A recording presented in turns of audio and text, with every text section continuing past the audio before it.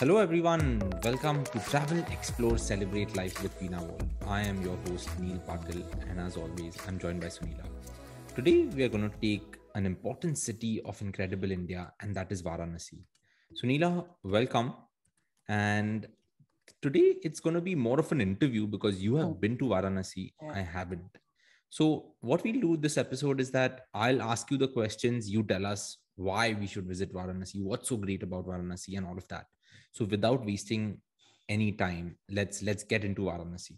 Now, often I've seen videos, I've heard like podcasts about Varanasi, and they always start with the temples and they always start with the spiritual stuff.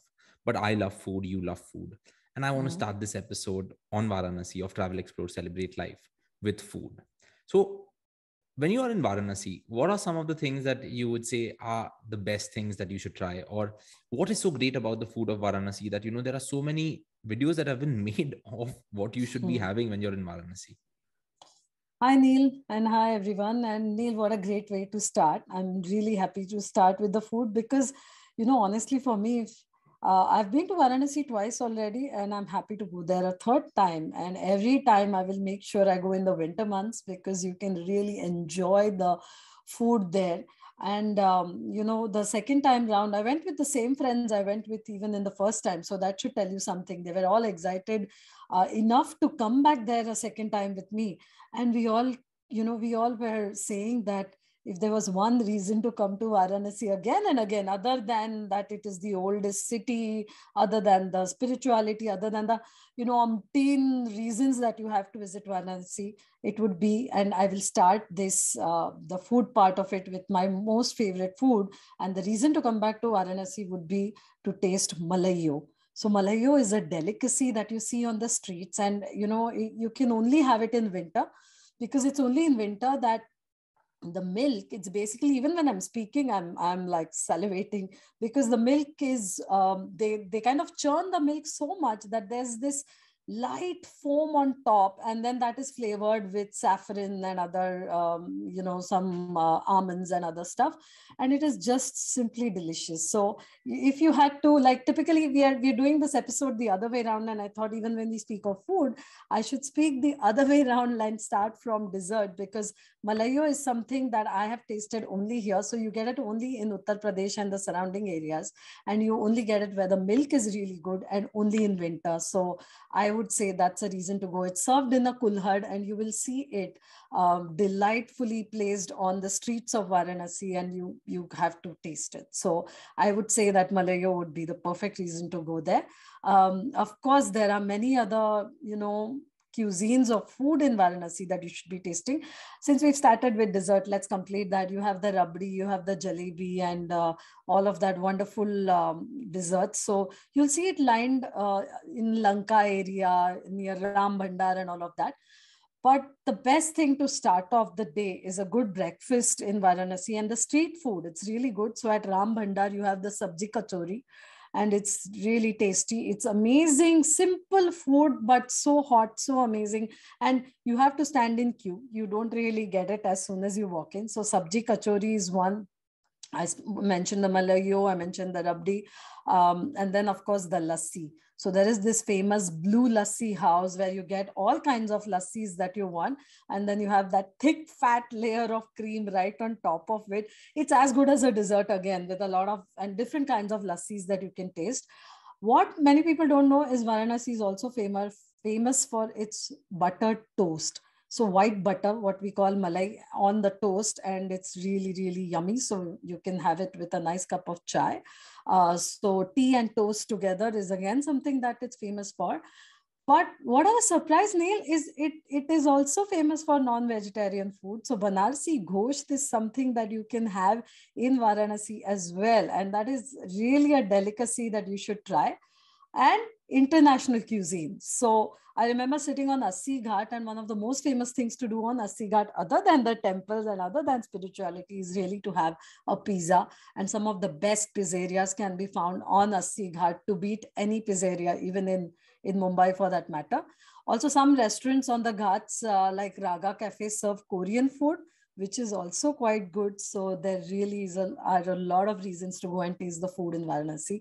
And I think we can do a separate episode. I would love for you to go and try all of that, and you come back and then we do a whole episode just on food in Varanasi. And to finish everything, you have to have the Banarsi pan.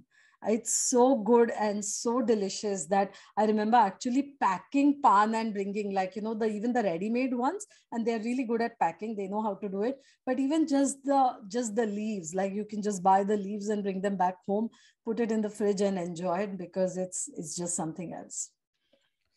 That reminded me of the lyrics from that song from Dawn, like, Khai ke pan Banaras wala. Correct. And for a second, when you were talking about the pizzas, I thought you were going to say the pizzas are better than the pizzas served in Italy. But I was like, okay, thank God she said Mumbai, because yeah, it would take a lot for the pizzas to be better than the pizzas of Italy. No, but the thing is, there are a lot of foreigners and expats who have made Varanasi their home. So even when we were, having a pizza out there, we saw a lot of them who actually live in Varanasi. And I think that is one of the reasons that international food and is also quite popular out there. Cool. It's on the list, guys. Varanasi, if you are a foodie, if you're a food enthusiast, or if you're a food blogger, go blog about Varanasi, because the food is great. Now, Sunita, let's come to the main thing. Mm-hmm. That is the spiritual stuff that you see in Varanasi. You also mentioned one of the ghats out there, but we'll come to the ghats a little later. Now, when it comes to spirituality, and I think 90% of tourists or people from around India and from around the world visit Varanasi for this. What are some of the things that you should visit, you should see, you should experience when it comes to the spiritual stuff, the temples, etc., when it comes to Varanasi? Neil, the one thing that really strikes you when you reach Varanasi is that it really is a spiritual place. And I don't mean religious, I mean spiritual, because there was just something about sitting on the ghats and being by the Ganges to really feel the spirituality here. And of course, we can't not talk of the temples when we speak of Varanasi, and we should definitely visit the temples. And it was very nice to visit the temples as well. So there are so many temples out there, but I will start with the most important one, and that of course is the Kashi Vishweshwar temple, or the Kashi Vishwanath temple. But before we go that, we have to know how Varanasi was named and how it is also called as Kashi, because the name also comes in with the temple. So Kashi basically means something that is shining. In Sanskrit, it means kasa, means to shine. And that is why it was known as Kashi, because the temple and, the domes of the temple are made of gold and they used to be shining. So that is why you say Kashi Vishwanath temple. And that is why the city was also named Kashi.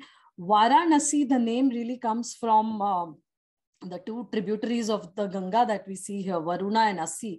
And Asi is a very small tributary in the southern part, Varuna is in the northern part, and together it becomes Varanasi. And of course, then the British also called it Banaras. So whichever way you call it, you are in one of the oldest cities, one of the places for learning. And it's not surprising that you find it spiritual, because there was also Buddhism was a big part of Varanasi, and nearby in Sarnath, you have where Buddha preached his first sermon. And I went there, and it's definitely a place. There was just something about the vibes in Sarnath. It's so clean, so beautiful. And to even think that the Buddha walked, here, and he preached his sermon here is something quite amazing. Jainism also is really important out here, and they say that the Tirthankar Parshvanath was born here. So it's not just Hinduism, but Hinduism, Buddhism, Jainism, everything comes from Varanasi. So it's definitely something that's spiritual. Coming back to the temples, the Kashi Vishwanath temple is something that you would start off with.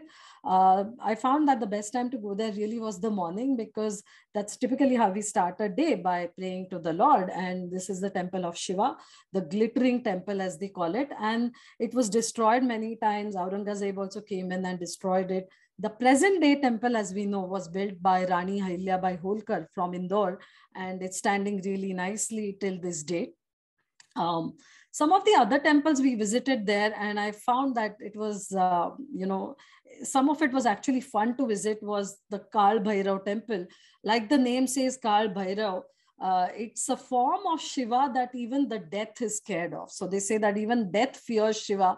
in that temple, and it's the idol is surrounded by skulls and everything. And they say that if you really wish for something at Kashi Vishweshwar or Kal Bhairav, it comes true. So, you can imagine how we were going around really wishing for tourism to start again when I went in November. And I think that is coming true. Two other temples that I really enjoyed going to was Sankat Mochan Temple, which is the temple of Hanuman. And it is one of the temples where the statue of Hanuman actually faces the statue of Lord Rama out there, and they give these delicious besan laddus as prasad. So there are a lot of stories around that. And nearby is the Durga temple. Again, the goddess is revered there, and they say that she appeared there herself in the temple. That is the story. It's a nice structure, red colored, temple, and it is right by a lake. So these were some of the main temples. Of course, there are many, many, many other temples. And in fact, now when they were building the Kashi corridor, which is the newest attraction in the city, where they've made it very easy for people to access the ghats. While they were building it, they actually discovered many other temples which were buried underneath. So there's, if you're wanting to visit all the temples, you have another reason to go to Kashi if you haven't been there in the last 6 months or so.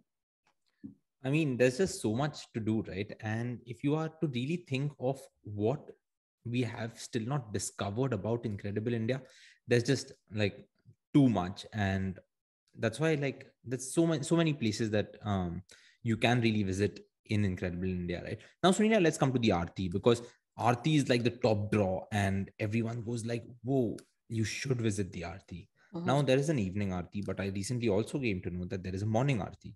So tell us a little bit about the Aarti, and also tell us, should it be visited in the evening, should it be in the morning, or both times?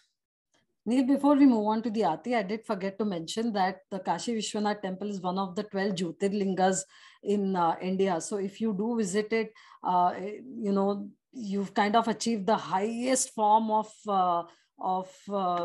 like religiousness that you could ever in Hinduism. So that's something definitely you could look at. But like I told you, I think for me, when I went there, sitting on the ghats by the river and witnessing the Aarti was something I can never forget. And really, just the thought, I think I did mention this in one of the episodes earlier, that it is really special because when you are praying to the Ganges, you are actually praying to the Ganga, you're praying to life, and you're praying to, you're praying nature. So you're praying to nature. We are acknowledging nature out here, and it's quite stunning. So I would say experience it twice at least. So the main Aarti that happens is on Dashashwamedh Ghat, and this happens in the evening. So that is something you just cannot miss.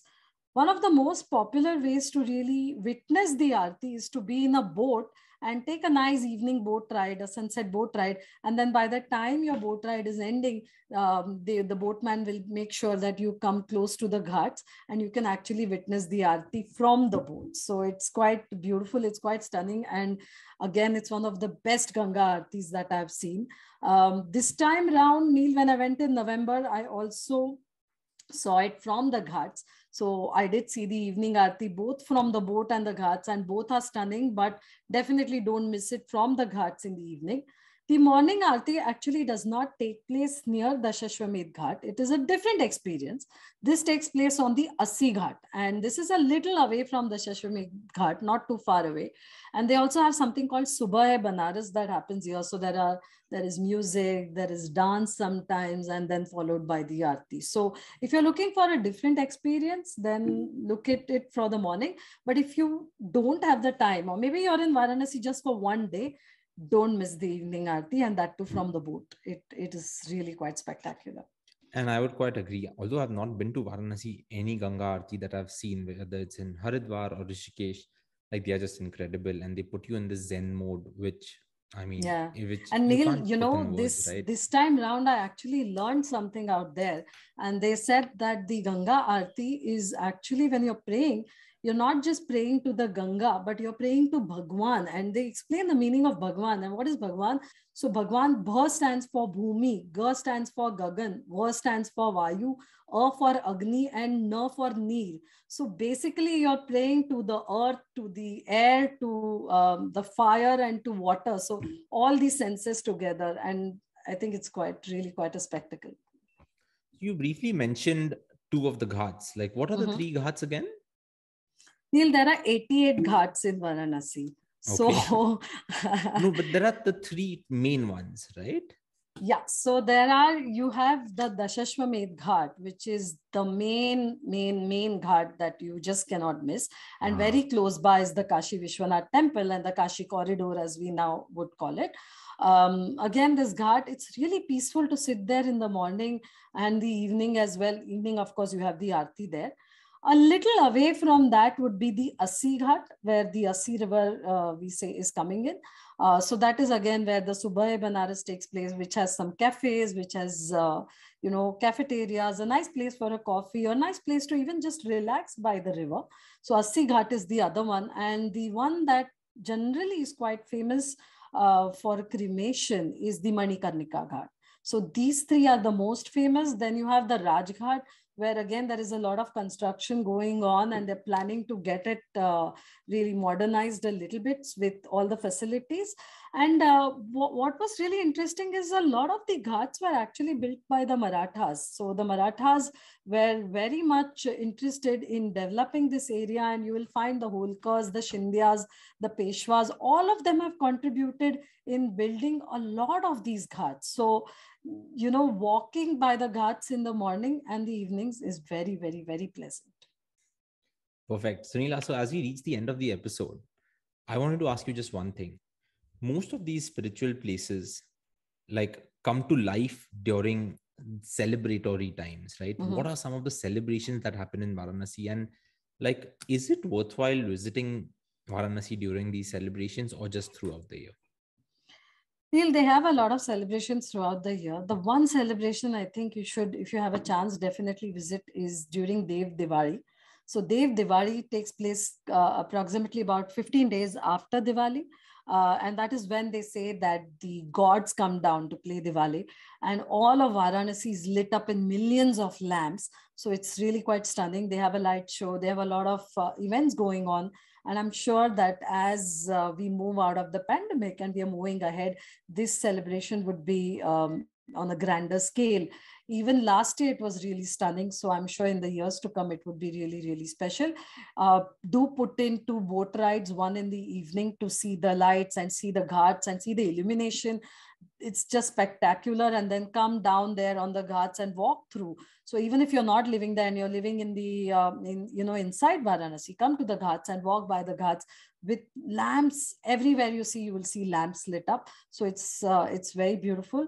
And also try to do a morning aarti, because a morning boat ride on the Ganga really stays with you forever. So I would say if you had to go for a celebration, go during Dev Diwali.